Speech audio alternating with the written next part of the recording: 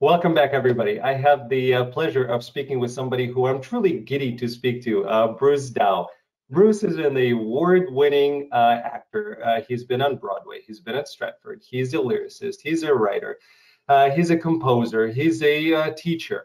And I have many, many questions. So before I get ahead of myself, welcome, Bruce. Thank you. I'm thrilled to be here. This is lovely. And what a lovely introduction. I keep going, who's that guy? That he sounds interesting. It's still you, and let's give thanks where thanks is due. We were introduced by a friend of yours, Sujith Verghese, who's a wonderful, wonderful man, and he's been really nice to me. And he was on the program last week, I think, or maybe a couple of weeks ago. So thanks to him. He's one of the most brilliant actors I know, and he's one of the kindest, truly gentle men in the world. So yeah, he's a treasure in my life. It's one of those people I wish I could spend more time with. We just busy folks. Yeah, you're both a bit busy, and one of the reasons why we get a chance to talk to you is unfortunately your show Diana on Broadway, which is your fifth Broadway featured performance. But you were ready to go. You were done with tech. You were all set, and then COVID stopped everything in its tracks. What's the news? Do you know when things may open up? It's the when is an interesting question. But we were literally 10 days before we opened, and so we were doing rehearsals in the afternoon, minor changes, fixes, and then previews at night for audiences who were loving the show. Diana, a true musical story at the Longacre Theatre. We will be back, evidently, is the plan. The producers have been amazing. Our contracts are suspended, which is a strange state to be in. But it's wonderful. It's rather than not having a job when all this is over. We haven't received any official word, so this is my supposition. I don't see Broadway coming back until at the earliest the new year. Probably not till next spring. I think it's weird with New York. There's a number of factors. Broadway is somewhat supported by local people, but it's largely a tourist industry. So not only do we need either a treatment or a vaccine, but people have to earn enough money to have disposable income to go on a trip. And then they would have to have that comfort level to sit close to a stranger. So that's going to take some time. So I would say, I'm guessing the earliest we go back to rehearsals would be January of next year, but it might be later than that. I don't know, because it's also a commercial industry. So the idea of taking seats out to social distance doesn't work for Broadway. Yeah, and you need the audience. You need that energy. It's different on stage than on screen. Here's knocking on wood and keeping my fingers. I have total faith in our producers. They are working very hard to keep things going and keep us all connected, and their intention is to go forward and hopefully sooner than later. I hope so. Musicals are my happy place. Growing up, I love to sing. I'm not good at it, but I love to sing. I love to act. I'm good at that. I love that. I'm a lyricist and I'm a poet, and that's kind of my creative outlet. And then coming to US at the age of 14, you go to school, and then I didn't have cable at that time. You go to school, you basically have it. I'm in Chicago. You go to school, you come back, you have Cubs games, you have some cartoons, and then I got to watch a lot of musicals. So my whole kind of introduction to the American experience was the old Hollywood, which is Fred Astaire, Ginger Rogers, which is Gene Kelly. That's how I grew up. So my kids to this day know that anytime I am down about something, I'm going to go. I'm going to turn on a musical of some sort, and good. I'm back. I'm lifted up. It's my happy place. So I want Broadway to come back very, very quickly. I need all of my musicals. I think we're going to need it more than ever too. This is kind of giving us all a bit of a psychological kick in the private place. It's we're going to need that uplift, which I think would be, and I totally get that. I totally get that. It's such that Hollywood musical age was such a unique fabricated world that they created that just gives a lot of peace. Yeah. It does. It's uplifting. It's a very different energy, and we need it. And I think I'm recommending, my official recommendation for anybody watching this is that if you want to uplift and you want to feel better, go watch a musical. There are plenty of them, and they're amazing. Speaking of musicals, and you've been in a whole bunch yourself, including my wife's favorite musical of all time, mine, top five. Is Jesus Christ Superstar. You played one of my favorite roles in that musical, King Herod, which was awesome. And I saw a bit of your performance, and it was very very very well done. Because it's not an easy character to play. It's not just the comic relief. There's a lot of depth to it, and it needs to be done properly. So well done on that one. Oh, thank you. It's that was the fun thing looking into that is King Herod, and he's kind of the 11 o'clock uplifting number. Just take your mind off things before everything gets bad for Jesus. But looking at the story of it, which actually we keep. I always thought King Herod in Jesus Christ Superstar was the same Herod who was the slaughter of the innocents. It's not. It's one of his sons, and.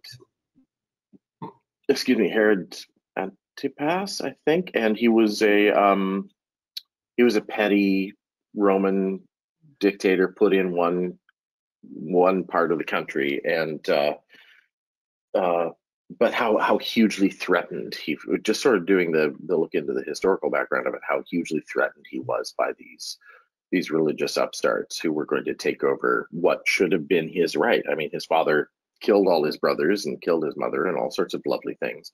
So there is kind of a dark thing coming through it. The clip that's on YouTube, technically from the show, doesn't show the end of the number, but the very end of the number was where we got to get nice and weird with it. And it was a lot of fun. It was a lot of fun. I sort of went, oh, King Herod. Okay, he's a fun song. That'll be fun. But once we working with Desmac enough, digging the teeth into what it was really about was very exciting. Yeah. Yeah. What's a favorite musical that you've never been a part of that you wish you were a part of? Oh gosh, so many. Oddly, I want to direct the Pajama Game. Okay. Which is random. I would love to. I'm getting to an age now where I could play it. I'd love to play in a little night music, and I'd also love to do Follies, which is a train wreck of a show. I've seen it a couple of times, but just the music is so glorious in that. I don't know, my career has been so strange that I tend to look at most of my greatest experiences on stage have been surprises. So I tend to sort of, I started with that list of shows I wanted. Wow, you're going to get it all. I started with the list of shows I wanted to do as a young actor, and I was sort of anorexic and bulimic. I was anorexic and bulimic for a number of years, trying to maintain the young, handsome leading actor thing so I could play those roles. And it was very psychologically and physically unhealthy for me to do that. And then I got to a point where I just went, I need to be healthy. And I put on a lot of weight. And then a whole bunch of roles came at me that I'd never even thought of. Yeah. And I found a whole career as a character actor doing these wonderful, fulfilling parts. And it was sort of that point I went, okay, I don't really have to play Hamlet. I don't really have to play Prince Charming. I'm really loving the stuff I'm doing. So why don't I just see what the universe throws at me? And it's thrown some, some wonderful parts I never would have expected. The Dromios in Comedy of Errors, and Trinculo in The Tempest, and then other roles that just I never would have been cast in due to my physical stature, except by crazy directors, playing the baker in Into the Woods and the MC in Cabaret. You don't look at this and think Joel Grey or Alan Cumming. And different, yeah. It's more of a Bruegel painting gone wrong in my case, but it worked, and that was weird. After those performances of cabaret, I get a lot of people coming up and going, "You were so fat. We thought you were going to be awful, but you were really good." Yeah. And you kind of had to edit the front half off, but you went, "Well, then I'm doing exactly no, but it's a good thing." It was a way of going, "Oh, you had a preconception, and I could flip it on its head." So that was as hard it was to hear the beginning part of it. It was also that's exactly why we were doing it, Yeah. so that you would see this part in a different way, and whatever therapy those people need, they can find it for themselves. It's not my responsibility. So Yeah. so yeah. So looking at parts I want to play, I sort of don't think like that anymore. I haven't in a long time. Now, as I'm getting to a different look and age, I kind of go, oh, maybe I could play that. Maybe I could play that. Mhm.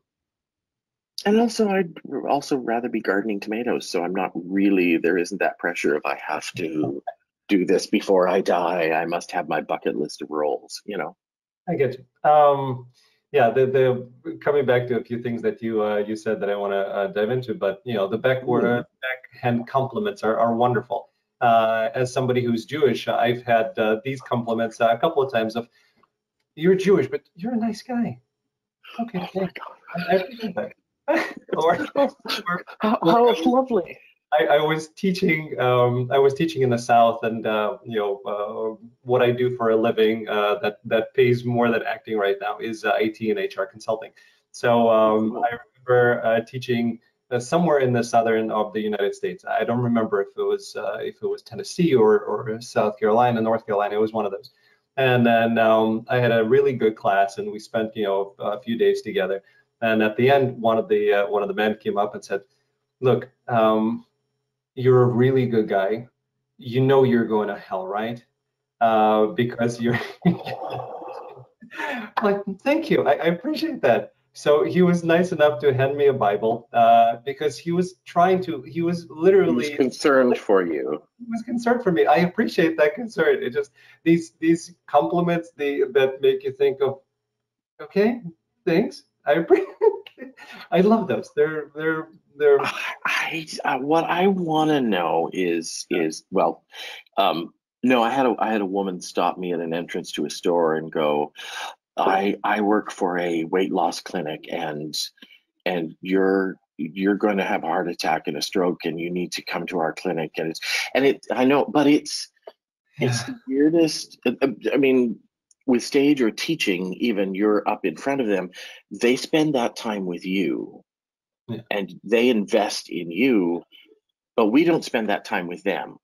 that's true. So it's always a surprise that they have a connection with someone they've never met, or they feel. But with the religious question, Jesus was a Jew. The Quran is based on Judaic history, and Abraham and Moses are all they're all part of the same wash bag. Yeah, I think it was really the Dark Ages that fucked us all up. I did a study group online with a guy who was talking about LGBT and the Bible, and really, St. Paul had some anti-Semitic things. Yay, Paul! And he had some anti-homosexual things in there. But it wasn't really until the 4th century when somebody else with their own twisted sexual issues started going, that's a go to hell thing. And it's you just kind of go, why don't we just go back to, if I were to convert to anything, it would be Judaism, because I could argue with God, and that would be a very healthy relationship. And I'm sort of a vaguely Christian person right now, and that's all about peace and loving everybody, and that's what so many Christians in the United States aren't about these days. I don't understand.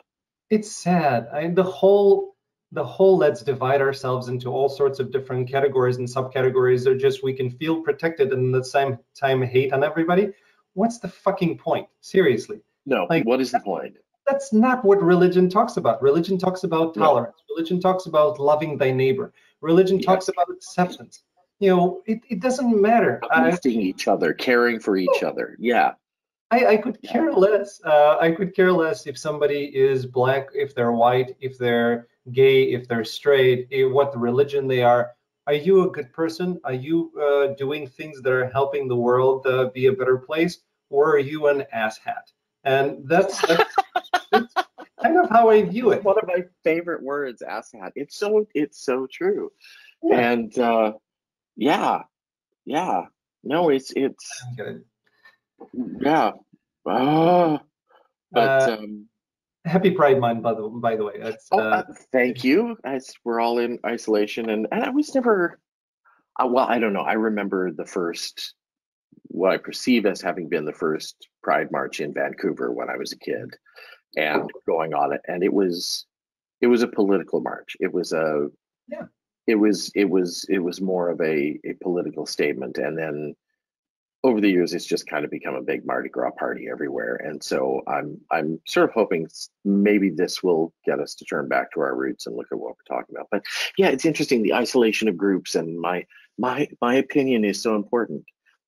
It's not really, because your opinion isn't very different from your neighbors or my. It's like, this we did some work with the Diana cast recently for unconscious gender and race bias.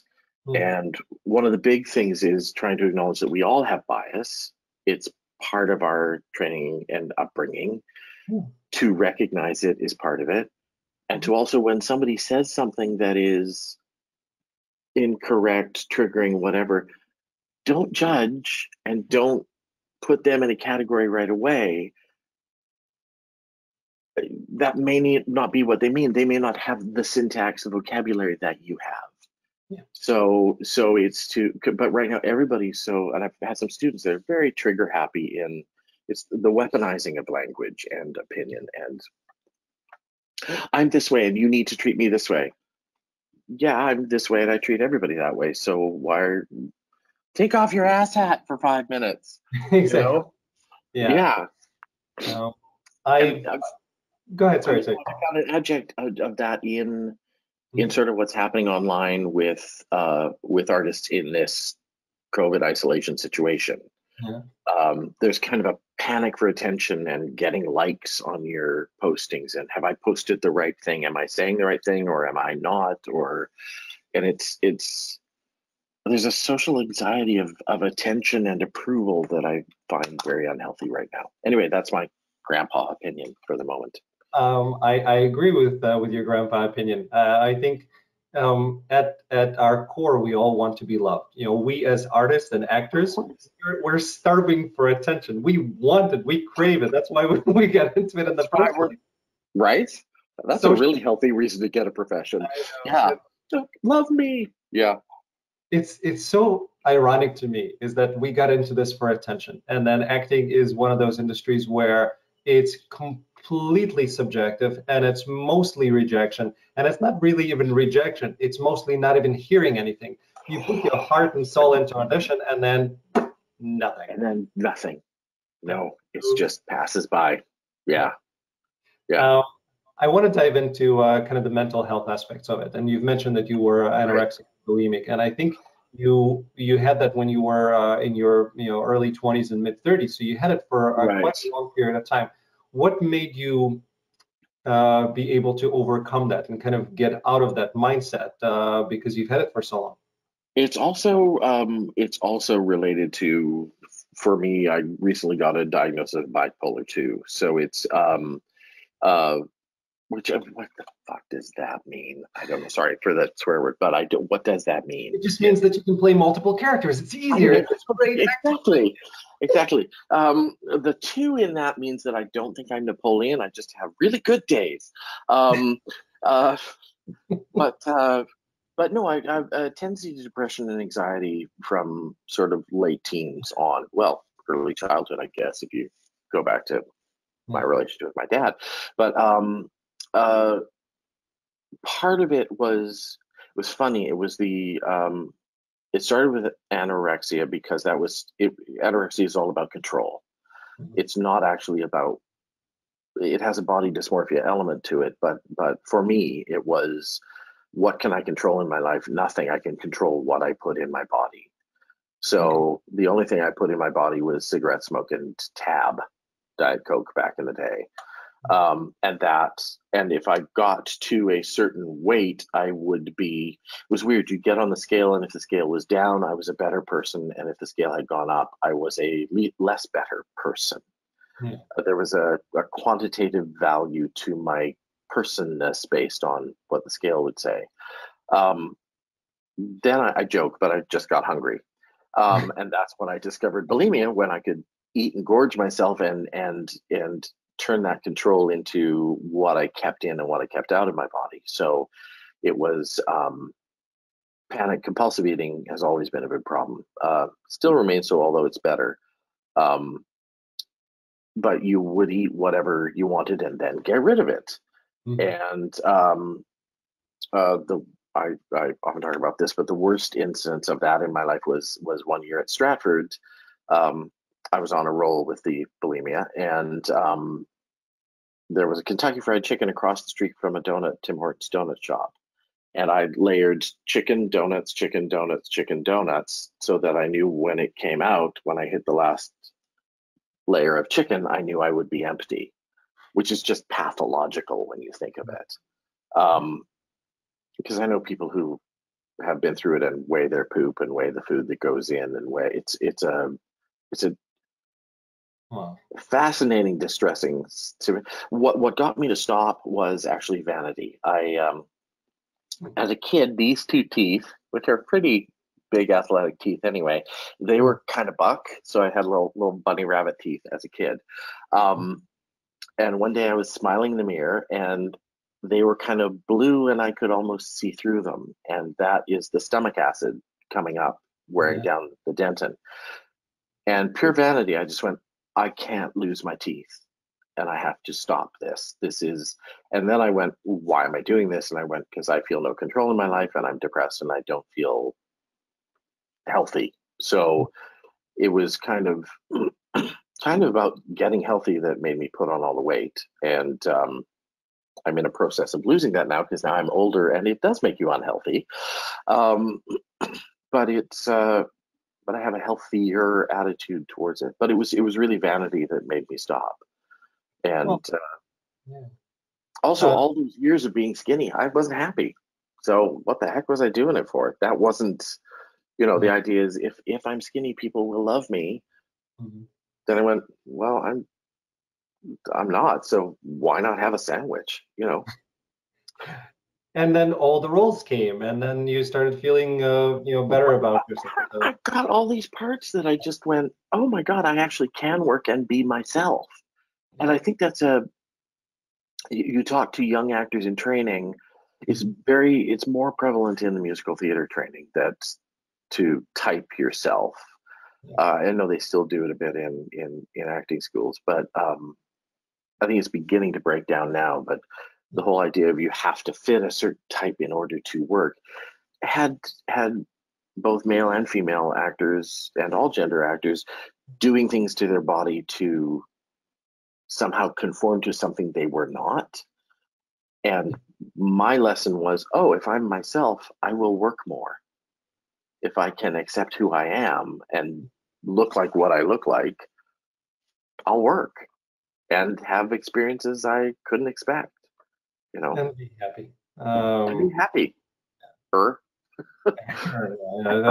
It's always a relative. Yeah, totally. By the way, coming back to something else that I said, when I was kind of doing my research on you and doing my deep dive and prep and looking at stuff you've done and listening to the interviews that you've done, there's something, the depth within you. And when you were singing, I just saw an interview that you did with a couple of other Broadway and theater guys. And when you were singing and the camera was very close and looking at your eyes, I couldn't stop thinking of, my God, there's a lot of Nathan Lane there. And it's that same ability to emote and have the depth and the kindness, and there was a lot of similarity. So that's what I kept coming back to. And then I thought, well, what roles would that you haven't done? Because I started looking through your resume, saying, oh, okay. And then I thought, well, he would be a great Tevye in Fiddler on the Roof. I thought that would be a nice fit. I thought you would do really, really well in Producers. I thought Producers is by the way my favorite musical of all time. It's brilliant. It's absolutely brilliant. My second favorite musical of all time, I thought you would do great at as well, which is Something Rotten. Which as soon as I saw Something Rotten, I'm like, where have you been all my life? This is like I immediately looked up to see if Mel Brooks wrote it, because it was so Mel in terms of what this is. I'm like, this is brilliant. I love it. It quickly just skyrocketed throughout. So I thought you'd be great at that. So I started looking at things that you haven't done and think, yeah. So lots of things Thank you. Be my new agent. I would love to play Tevye at some point. I'm not Jewish. I am circumcised. But my step grandfather was Jewish, and he fascinating sidebar story. Mm-hmm. He went to the St. Petersburg Conservatory of Music. Wow. Prince Yusupov, who shot Rasputin, was one of his best friends. But I have his certificate from the St. Petersburg Conservatory of Music, and it's this huge wall hanging almost with all these Russian composer teachers' names on it. But it says this is to all in Russian, this is to certify that Myron Jacobson, and then after his name is a Russian word that means he's not one of us, but he's okay. Oh, God. There's an actual word for it in Russian.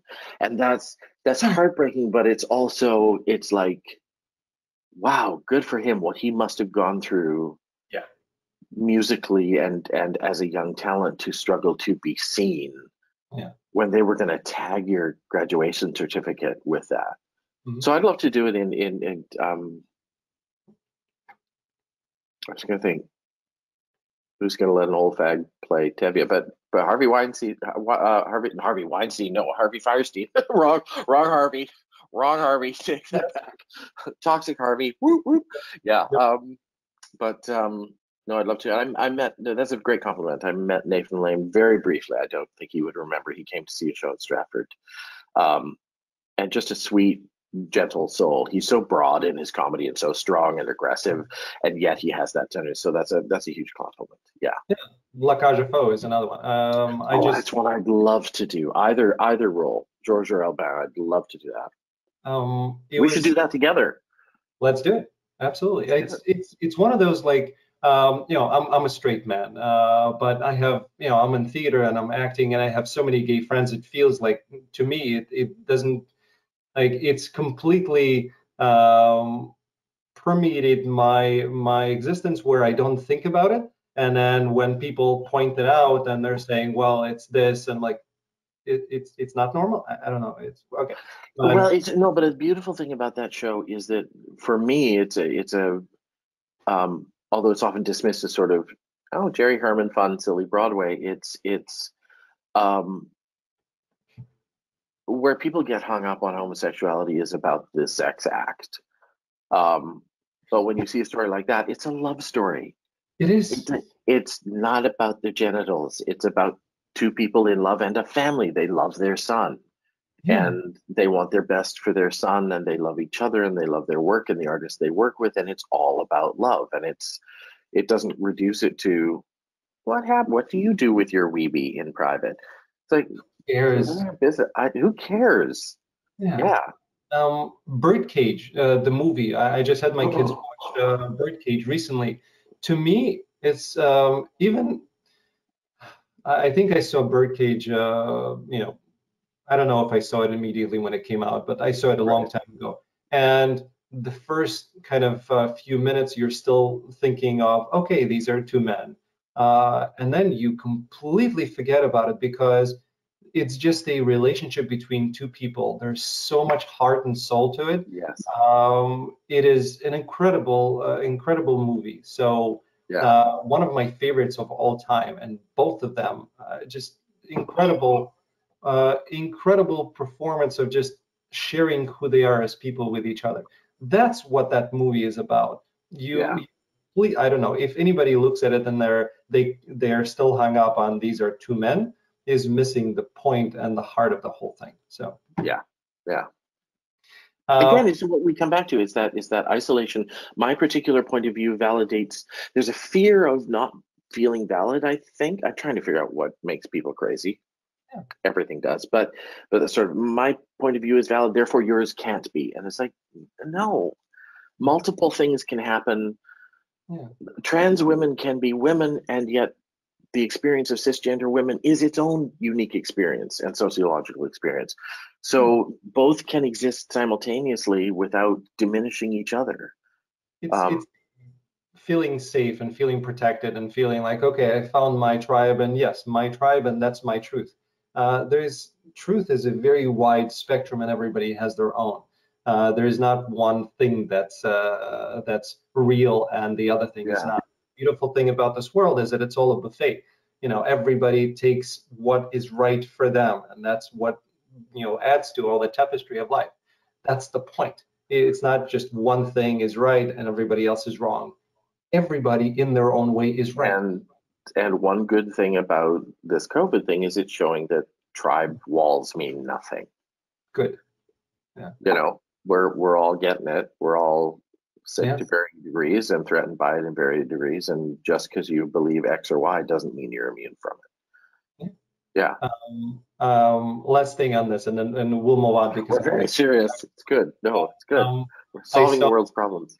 In with what's happening and the protest of Black Lives Matter, which they do. Of course they do.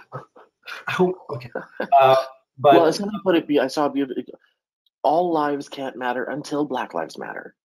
Yeah. And they really have been and waking up to the idea that we don't have to ask Black people what they need.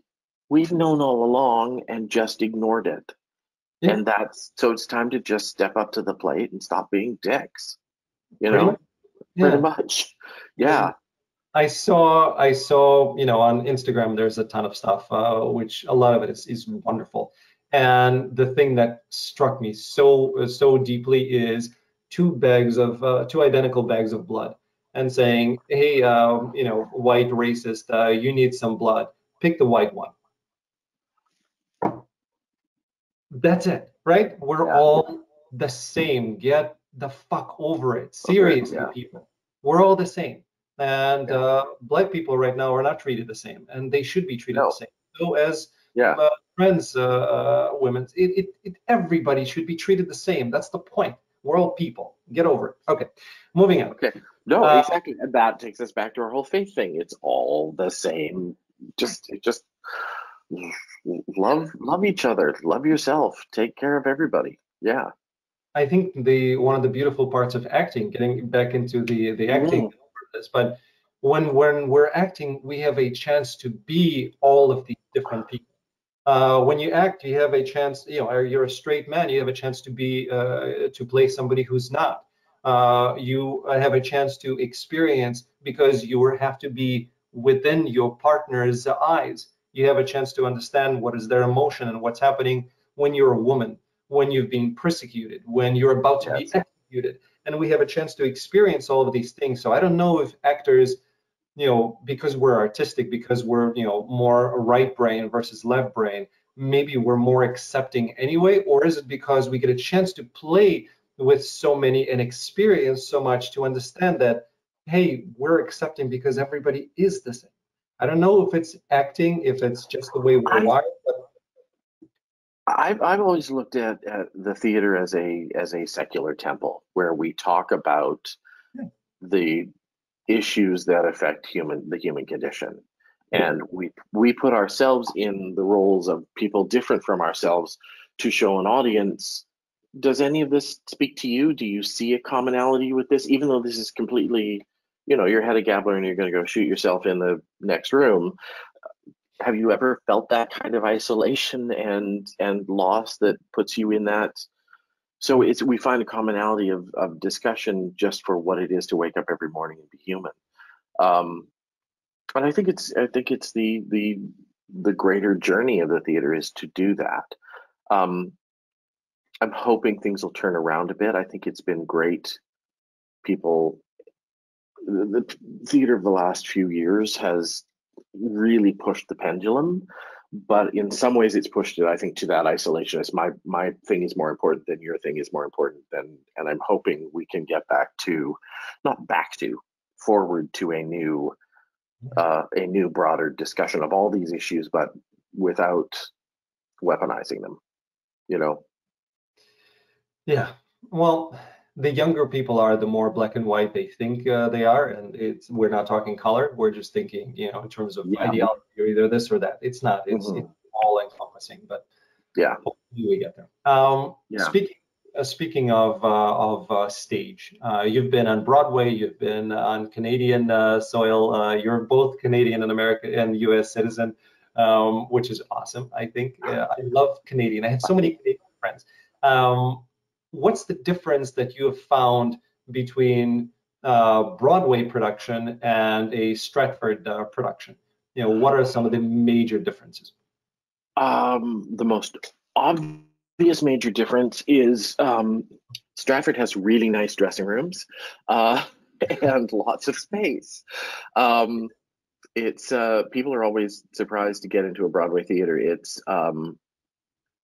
I always describe Broadway as Newton's third law of physics, which is every action has an equal and opposite reaction. So for every star glittery champagne opening night, you have rats in the dressing room. Or there's right now for Diana, it's not nobody's fault. It's the theater was built in 1856. It wasn't. It was built turn of the century, 1900, turn of the last century. Oh my God, I'm old. But we've got 5 grown men in a dressing room that's basically 6 feet by 10 feet, include nodding like, and then our desks come out from the wall from that. So there's literally, like, we cannot sit at a desk at our dressing station opposite the other person, and if we're both in our chairs, we can sit there. But we can't, if one has to get up, you have to say, excuse me, and the other has to shift, and you have to shift your chair. It's a total Jenga dressing room. And there's another story about one of the other theaters. Somebody said, oh, if you're going to work at that theater, you go to your dressing room, you knock on the door, you flick the light on and off 3 or 4 times, close the door again, count to 10. By then, the roaches will be gone, and you can go in your dressing room. Okay. I thought you were going into some ghosts being, inhabiting the theater. Oh, wait, you haven't even touched on them yet. They're a whole other story. But no, it's just, and when we did Jane Eyre at the Brooks Atkinson, the previous show had gone under and they just stuffed the set in the basement. They didn't have enough money to move the set out. And there was an explosion in the rat population.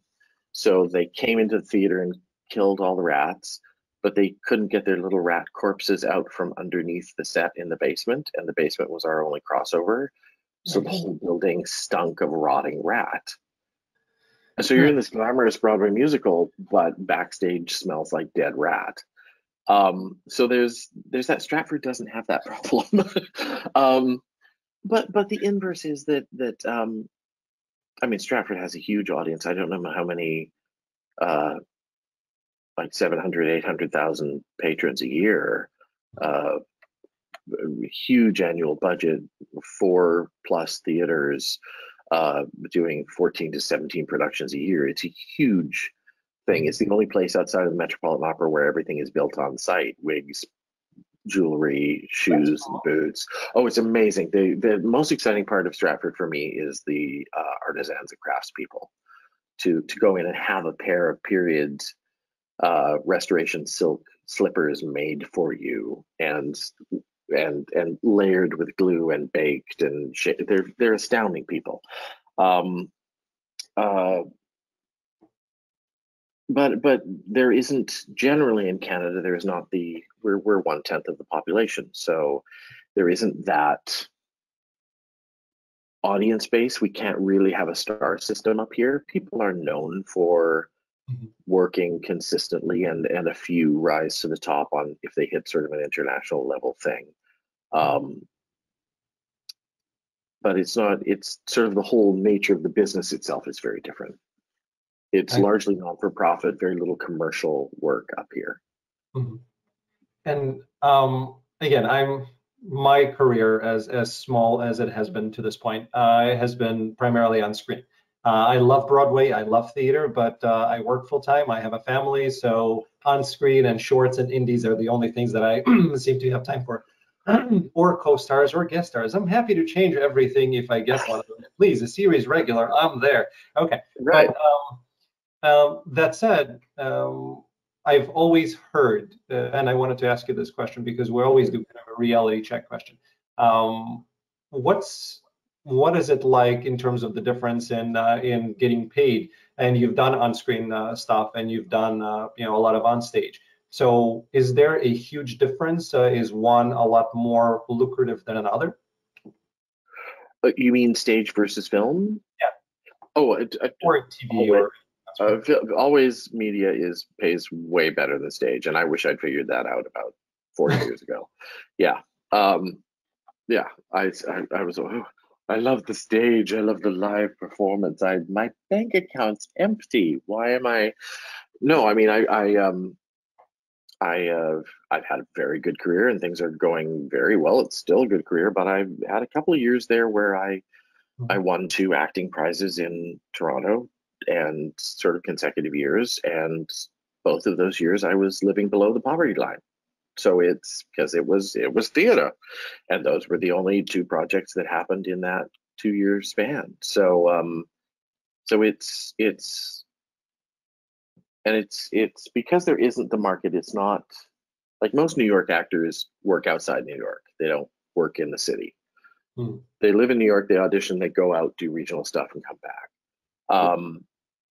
There's a lot of regional work to be had here, but it's more literally regional, and so it's harder to shift from area to area. Yeah, I mean, Calgary is a great theater center, and I've loved working there, and I love the community there. But I'm not a Calgary actor, so they're not going to bring me in from Toronto to do work that a Calgary actor could do. Whereas there seems to be more national travel for actors in the States. Okay, thank you. I appreciate that reality check. And in terms of the various roles that you've played, because you've done Shakespeare and you've done cabaret and you've done kind of everything in between. What is your acting approach like? Are you approaching these varied roles in the same manner, or are you treating them differently? I had some great teachers at university I was very lucky to work with, and for me, acting is acting. You have a set of given circumstances, as Stanislavski would say, or you have information which gives you an impulse to respond. There's an intake of breath, and then you act. And that is exactly the same whether you're doing a Shakespeare play, a musical, a contemporary drama, a piece on film, a cartoon voice. What it is the world of the play dictates the manner in which you communicate. So I was trying to explain to somebody this. Sorry, morning, my nose runs. It's a damn cocaine problem. No, it's not. I'm kidding. It's literally just I wake up and my nose runs because it needs something to do. Because the rest of me ain't running. I was trying to explain this to somebody that if you look at it, and this is ludicrous, but it's true. If you look at To Be or Not to Be, it happens on or about the inciting incident of the play. And for Hamlet, it happens on or about that inciting incident. And he has that moment of psychological reflection and foreshadows what his intention for the play will be, his objective, what his goal is, his horizon, whatever you want to call it. If you look at Roger and Hammerstein's Cinderella, on or about the inciting incident of the play, she has in my own little corner, in my own little chair. which states her psychological reality and foreshadows what will become her intention or objective. It is the exact same moment for characters that could not be any different, artistically different. More, and so anyone who says Shakespeare is boring and inaccessible hasn't looked at the moments, and anybody who looks at musical theater as light, frivolous, and meaningless, in my own little corner, is to be or not to be. It is the same moment. So for me, for the actor, it's what's the information, what's the impulse, where am I in the dramaturgical structure of the play, what do I have to play right now? But how does my character communicate? They communicate through song, they communicate through movement, they communicate through blank verse, rhyming couplets. Is it Moliere? You're in a six foot rhythm beat with always rhyming couplets. That's the world you're in. That's the way your mind works. But for me, acting is acting. Okay, thank you. It's good to hear. Is it? And also, just to one more thing with that, it's also audience perspective. Are you in a 20,000 stadium? Is it a 400-seat theater, or is it on camera and I'm talking to you? So it's where your audience is simply changes the perspective on what you're giving. And then in terms of kind of the structure, right? Because when you're doing a play, you're starting at the beginning and then you go through the end, and the next day you're doing that same thing. So the discovery and everything else is one way. When you're on screen, you're shooting things out of sequence. You're shooting them over and over again. Do you find yourself, again, approaching it the same way, or changing when you go on screen, your approach is varying in order to address those differences? As an actor, if I'm hearing you right, I approach it the same way. But what's really important, that's when the structure of the piece comes in. A 5-act play for Shakespeare, 3-act play for Tennessee Williams, it's still the same structure. A 3-act television drama that happens in a 1 hour still has its 3 acts. So where am I in that process? What information do I have? Where in the journey am I? Where is the climax? Where is the cathartic moment? And going even out of order, I can go, oh, I'm in the middle of Act 2. So I have a certain amount of information and a certain amount of information yet to find. My choices can only be based around these sort of ideas. Perfect. Thank you. That's better, and it clarifies things a little bit. And I know there are a lot of my friends who are doing a lot of stage, who are starting to audition on screen or work before every kind of stuff. This is very useful information to them. Thank you for that. Thank you. Okay, let's get into lyrics, because lyrics is, I don't know, if I had nothing else that I could do, it would be writing poetry and lyrics. As a matter of fact, one of the plays that you were in, Midsummer Night's Dream, I saw it at Chicago Shakespeare Theater in 2000, I think. I went there. I was in college. I went there. I saw it. It blew my mind. I came home and I wrote this 2-page kind of Shakespearean review in what sounds Shakespearean to me in terms of prose. It may not prose. It's poetry, so it's proper rhythm. And I wrote it and I sent it off to them. I said, look, this is a review. This is a testimonial. Use it any way you like. Of course, they never used it, but I still have it, and it's, to me, it's a revelation. So my default is I'm going to sit down. If I feel inspired, I'm going to sit down and write. I do the same thing with lyrics. I have a Broadway song that I wrote. I have a hip hop song that I wrote. My daughter was in middle school, so I wrote a Disney pop thing. It's beautiful. All sorts of genres, just because it feels this way, and I do it. So how did you become a lyricist? How did that start, and what was your inspiration for it?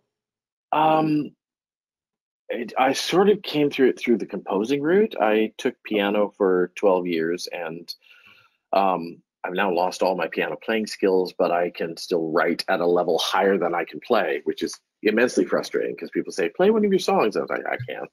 The computer can, but I can't. And then it, it was puberty and trying to express what I was feeling, and sort of bringing that forward. And then it was later learning how to structure a lyric or how to tell a story through which.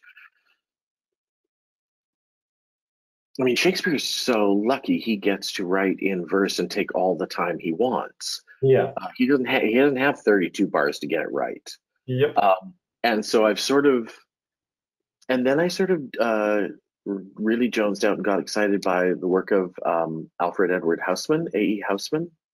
He, if you love lyrics, look, he writes poems. He wrote poems. A Shropshire Lad is sort of his best known collection of poems. But he writes there's a term for it. I've lost the term. But it's a simple verse writing. It's almost like how does it start? The loveliest of trees, the cherry now is hung with bloom along the bough, and stands about the woodland ride, wearing white for Eastertide. Now, of my 80 years and 10, 20 will not come again. Take from 70 years a score, it leaves me only 50 more. And since to look at things in bloom 50 years is little room, about the woodland I will go to see the cherry hung with snow. It's immensely profound, but so simple. And that's kind of, for me, the trick to lyrics. But it's fun, like you said. I started writing this show called Bitch Island that was a huge hit at the Fringe, and we're trying to get a producer for it. But it's very on the edge. It's pro-Me Too, but pro-Me Too movement, but it's also at the same time a musical celebration of these exploitation 70s women in prison movies. So it's it's a hard sell. But the whole idea is to get straight men to look at what we ask women to do in cinema, and why is that woman topless? There is no reason for her to be topless, except for our titillation. So anyway, it asks those questions. It's really funny script. Anyway, but writing that, I had to write like 70s, 80s pop songs, which is not like the 70s and 80s. I was listening to 40s show tunes. So it was a different world for me. And it's fun.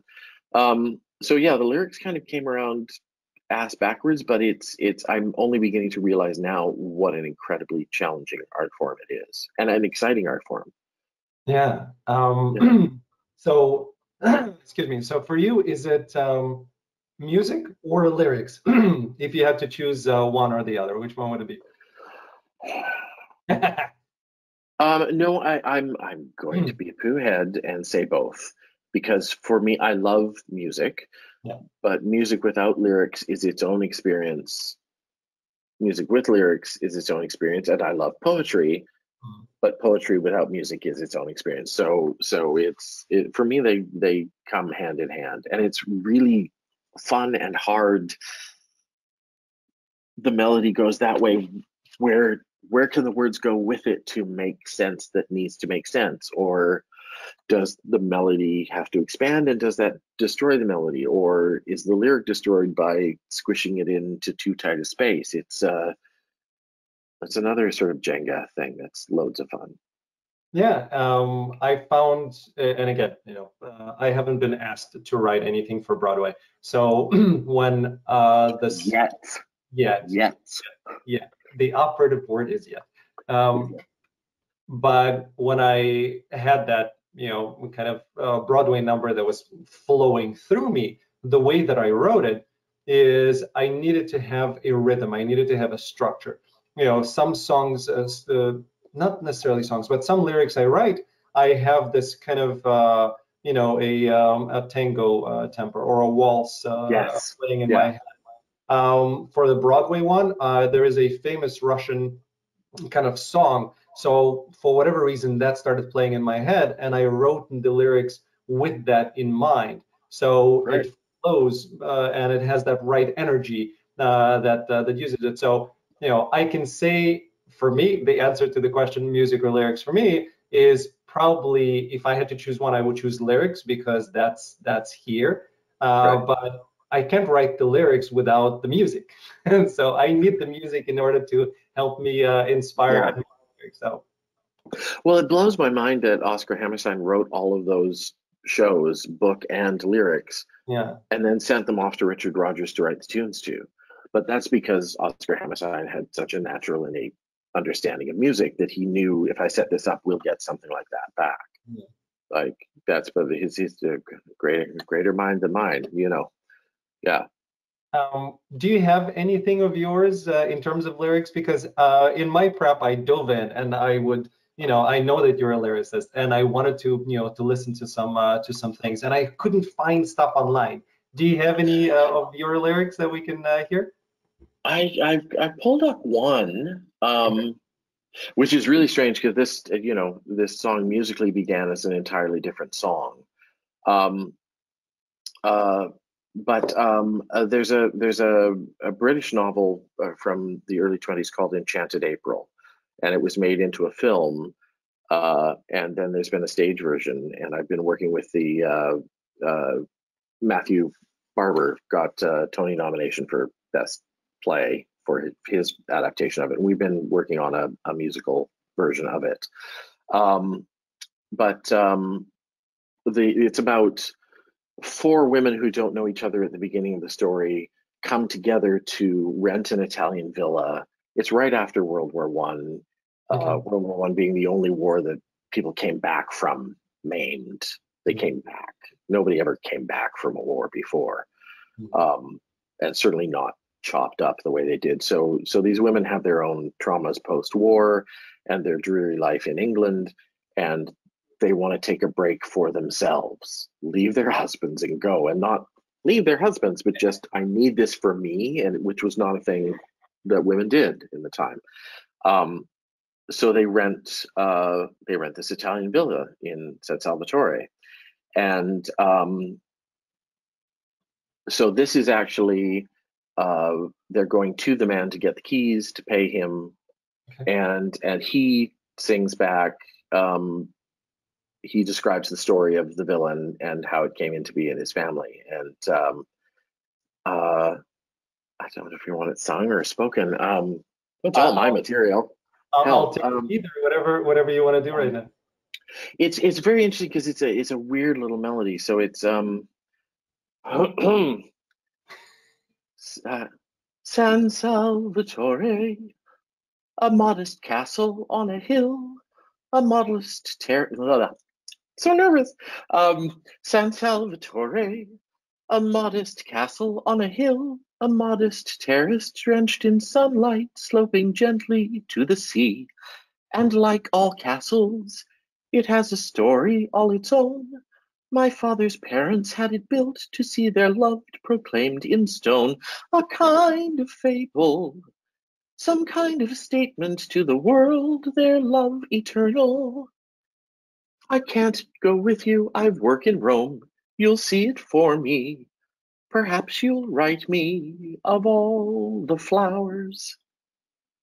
And then it sort of goes on. A modest castle. It sort of flows. It's an interesting structurally. I'm not a big rhyme guy. Rhymes pop in internally, but I'm not a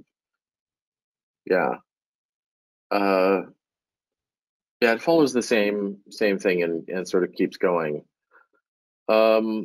It's very lovely. Sorry, I didn't mean to interrupt you. I was just going to say. No, interrupt. No.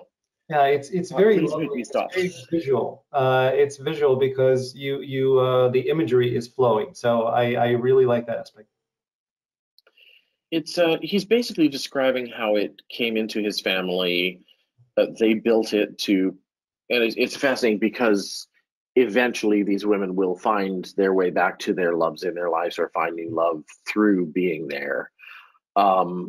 So it's the castle was actually built to represent his parents' love or his grandparents' love, and he's sort of saying how he's never been attached to it, never been a part of it, how it meant one thing to his mother, how it meant something else to his father. And it actually just came right out of a monologue that's in the play. I mean, Matthew's play is so beautifully written. Yeah. Yeah, it's that's the first time I've ever done that. Well, thank you. It's Yeah. our privilege. Yeah, that's very, very cool. I love lyrics. It's Do you have somebody you write with? Do you have a no? I don't. I wrote, so one of the later things that I wrote is I had this, and I think it was a bit of the Me Too movement, but for whatever reason I got inspired and I wrote this jazz number that I imagine being sung by a black jazz singer with an incredible voice. And it's this powerful song about having to choose between two men and then finally choosing herself instead. And it's called Door One or Door Two. And I wrote it, and then I sent it off to a couple of wonderful performers who are great, and they're incredible vocal. Right. And never heard anything back. So I'm kind of in terms of my writing, because I have no connections elsewhere. It's more I write it and then it just sits like the. You know what? It's such a hard thing. And tell me to stop being your mother at any point, but I do tend to turn into Mama Bear occasionally. We do that, and I remember we're receiving fan mail for all sorts of shows, or receiving letters or things, or could you read my play or whatever. I think too many artists look for somebody to help make it real. Find somebody closer to home who wants to write some songs, and then do it together, whatever, get that set. You've got such a cabaret. There's so many cabaret artists in Chicago. Start on that scale and get the word, and then people will want to, like Tom Lehrer wrote songs for himself to perform for fun at university, and then realized there was a career in it. So it's but it's very often stuff will get lost at a stage door. You go, I've got 14 letters, and this is somebody's lyric. I'm sure it's great. I don't know what to do with it either. So don't be discouraged by that, but I totally understand feeling in that bubble of I'm sending this stuff out and nobody's hearing it. No, it took me there's a company here that's a wonderful musical theater company, and it's because I'm known as an actor. It's taken me ages to like throw stuff at them and go, no, I write musical theater.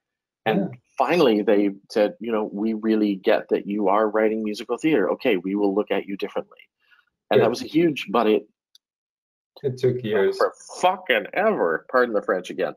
And it does. You gotta beat them over the head. But it is to send it to somebody you think they're going to look at it if there's a YouTube link of somebody else doing it. So find a writer nearby to set some of your stuff to music, Okay. So anybody, if you're watching and if you're a composer or if you're a singer, come talk to me. We have loads of stuff to work. Dude, he's adorable and fun to talk with. So I think you should get in touch with him. Why all of a sudden I become Jewish for that, I don't know, but there we go. Call this man. Yes, and do it very quickly. Very quickly. Yes. Well, last thing, and I know you have a lot of things ahead of you this morning, so I appreciate you taking your time for it. Not really. No, okay. I thought you have rehearsal. I thought you have rehearsal coming up I've got to teach a class at 12. Yeah, so yeah, I do. But last question then, and I ask all of our actors that same question. The only question that repeats in all of the interviews for the actors. If you were able to give one bit of acting advice to a younger acting version of yourself, what would that advice have been? Oh, wow.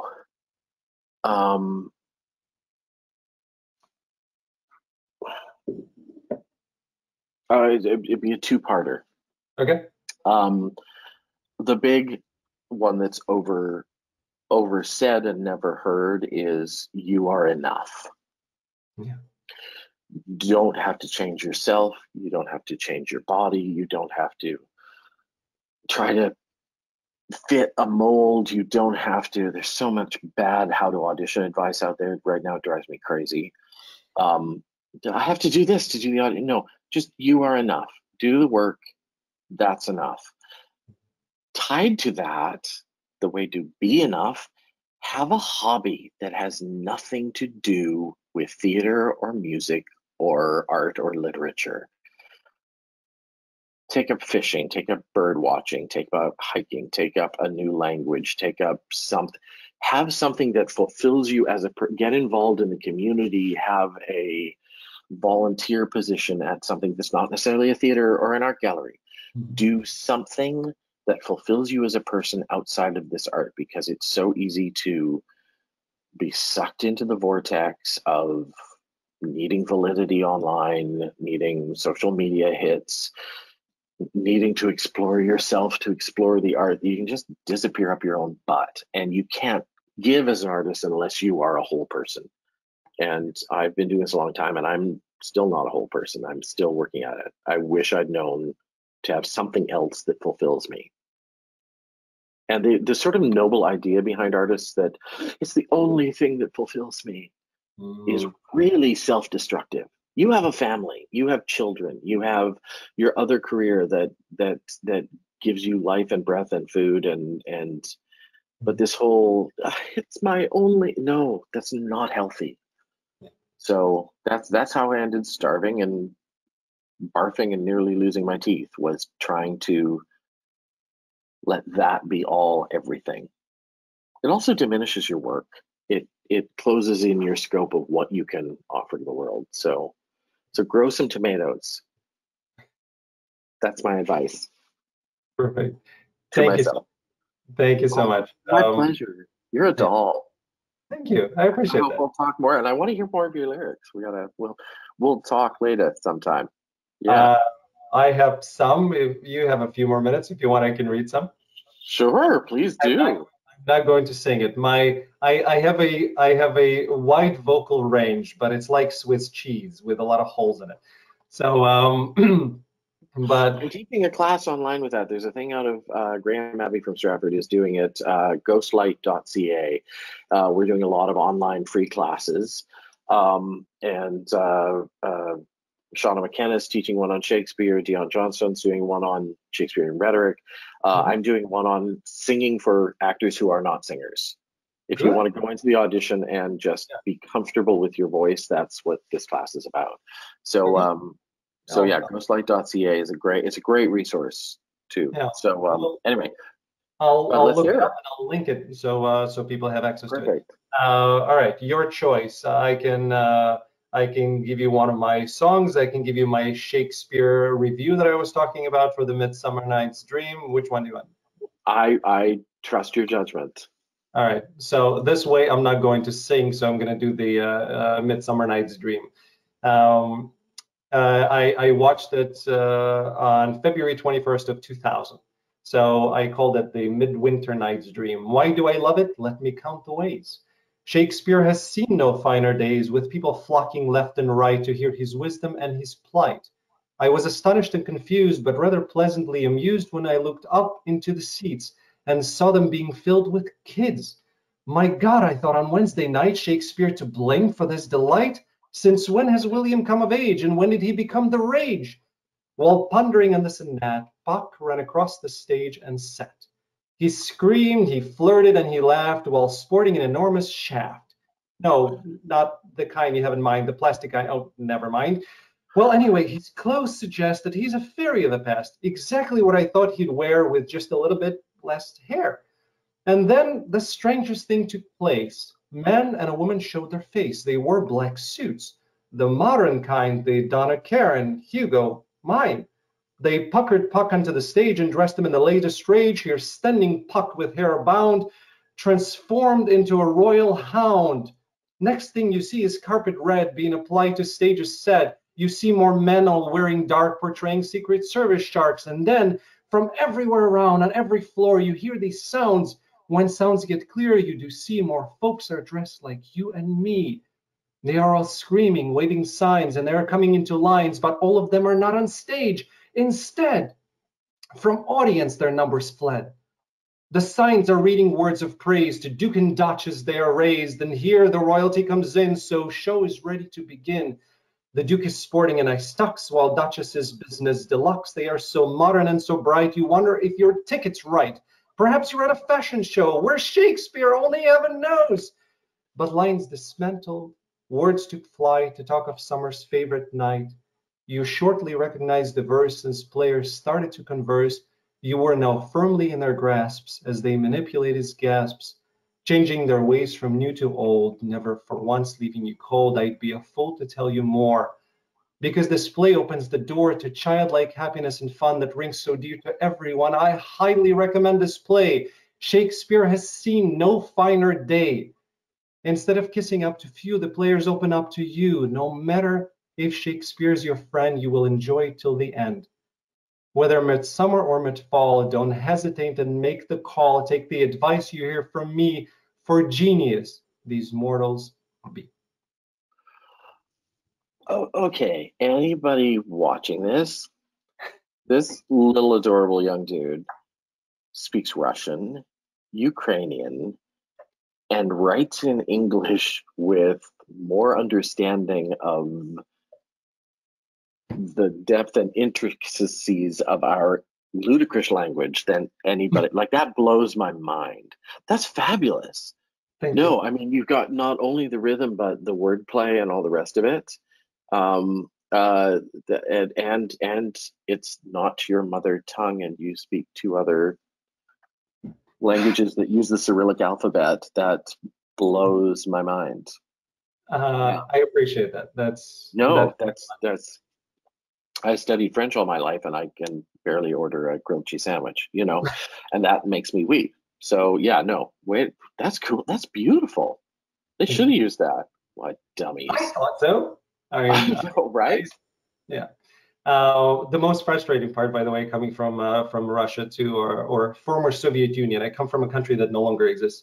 Yeah. The most frustrating part for me in not knowing enough English was that I was a poet there. So it was a part of my identity, and I could share that with people. And now I have all of these things that I cannot share. I learned English in order to share my poetry with people. Oh my God. So that was Stop whining about your high school English class, kids. Yeah. Suck it up and work. Yeah. Oh my God. Amazing.